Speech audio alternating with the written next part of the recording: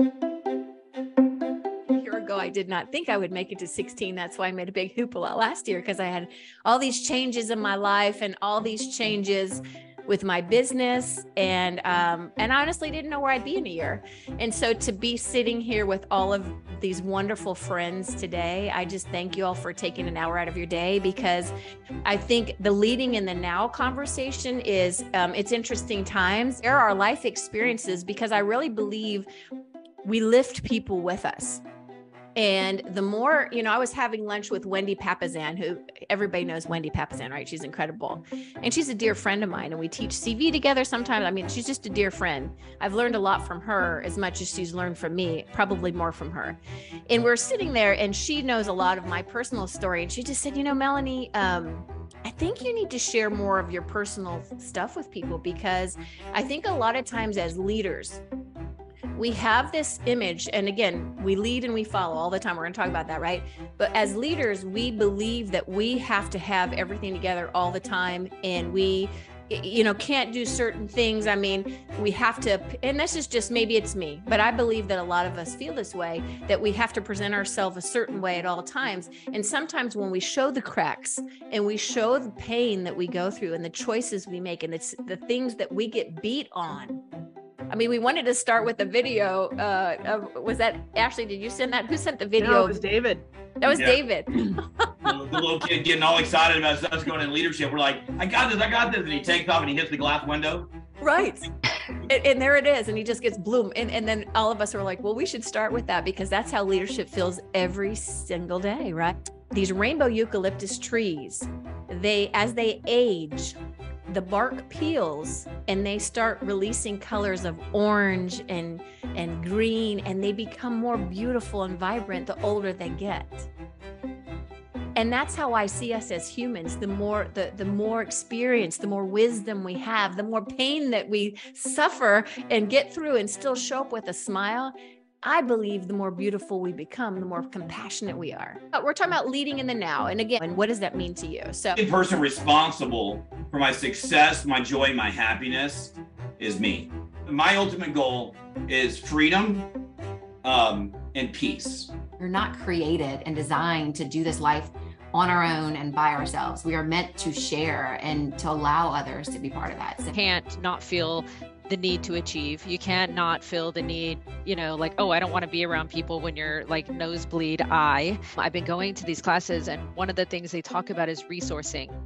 And I think leading in the now right now, if you're not resourcing yourself in things that help you, you're going to fail, and then you're going to let everybody down, and then it's just going to pile on. So that we can be present in the moment. Because if we take all the moments at once, it's overwhelming. You've got to be right there, super focused on what you have to address. I have reminders around me all the time, and I put this one up last year. I'm not afraid. I was born for this. And I have to give myself that reminder sometimes, because the fear does take over, and that's not a powerful place to lead from. So my belief, we've all heard it, right? God doesn't give you more than you can handle. What if he gives you the things you're actually supposed to handle? Like, there is a purpose in every major challenge. And so I look for that purpose even as the thing is happening. We know, and then we know in our heart, and then we know in our gut. There's like 3 stages of knowledge and understanding. And it's why we feel like we relearn a lesson deeper and deeper and deeper. So mine's a little bit different. I would say success through others has been at the forefront of my life as a leader this last year. A lot of y'all know I lost my dad almost 3 months ago now, unexpectedly in a car accident, and figured we had many, many years left with him. And I spend every Saturday with my mom and dad. I take dictation for him as he writes and does his authorship and things like that. And so it was just this massive loss that came out of nowhere. And as I moved through it, I think the lesson that I've learning a lot.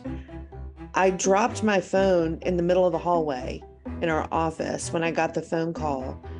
And then I didn't pick it back up, euphemistically, for about 3 weeks. And our office ran fast, hard, results, profit, recruiting, nothing stopped. And I was not involved at any level at all. I realized as a team leader, I got to enjoy, while my experience was not enjoyable, I got to enjoy the fact that we had a team that could keep this place cranking, not just stable, not just running, but growing in my absence. Time, energy, money. I don't have to do anything to get another 24 hours tomorrow. I open my eyes, unless the Lord takes me home. I open my eyes, I got a new day. Money, I can lose it, I can make more, I can get it back, I can grow it. But energy is my absolute most valuable resource because I have to work to get it back. Like, I'm in that process of grief right now. How do I get my energy back? And I have to exercise, and I have to eat right, and I have to have spiritual time and affection. And so when you understand that it is the most valuable resource you have, I think you build a fortress and you protect the energy.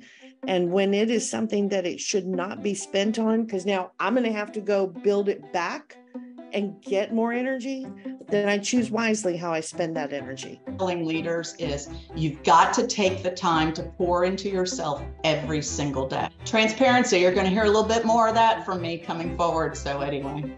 Your whole world is changing. All of our lives are changing. And the more transparent we are, like we said at the beginning, like what Michelle has seen me go through in the last few years, like it just, people can lean in and connect with you at a whole different level. So that's beautiful, Diane. I'm so proud of you. And I love that you've created that life by design, and you inspire a lot of us. You just never know what's going on for someone, and you think so highly of them, and you think, look at their life and look at where they are. And I want to do that too. And there's broken pieces of all of us scattered throughout the journey. We've stepped on glass, right? And I tell the students that come for the classes that I get a chance to teach here that it's a journey. And fortunately or unfortunately, however you look at it, it is a never-ending journey. It doesn't stop. There is no end point. There's no place that we're trying to get to. And that broken glass is there, and we step on it and we get bruised and cut, and how we pick ourselves back up and continue down the journey is something that I've unfortunately had to learn several times in the 10 years I've been here. And I think, to Diane's point, and everyone else on this call, the more we can be vulnerable, and Melanie, you talked a lot about this, and transparent, the more people understand that we're all human and we all have had something, and we can all be better when we know how, and we lean on each other when we have those tough moments. So start really celebrating your people's gains more than you think.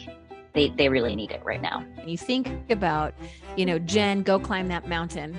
And you go all day and you go, and man, it's the market and it's hard, and dodge this and do that and all the things, and the sun's coming down and you're looking, and it's the end of the day and you're not at that mountain quite yet, right? And you look ahead and you can either say, wow, look how far I have ahead of me still. I still have so much more to do.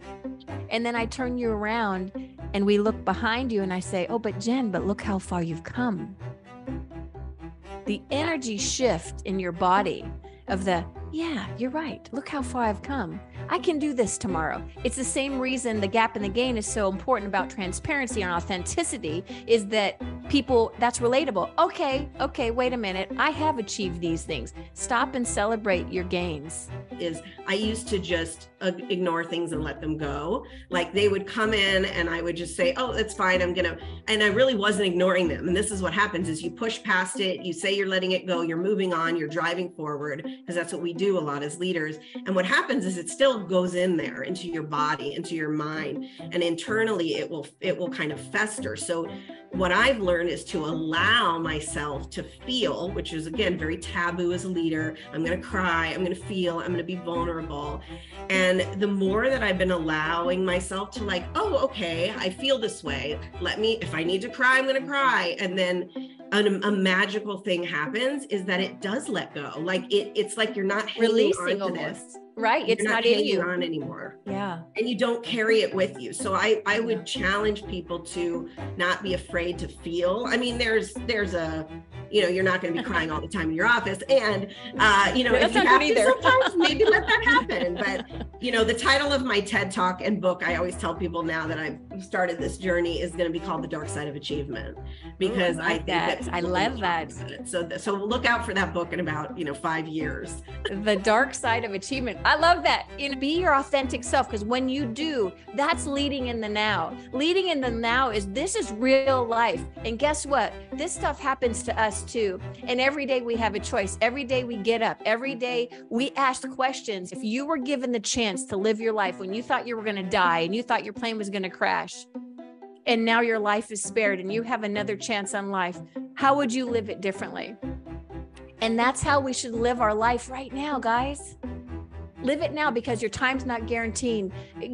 Like, do the thing, write the song, read the book, write the book, direct the movie, go on that trip, live with your loved ones, go to that concert, tell the people you care about you love them. All beautiful. We are rainbow eucalyptus trees. We get more beautiful the more we grow and share and move forward through our challenges.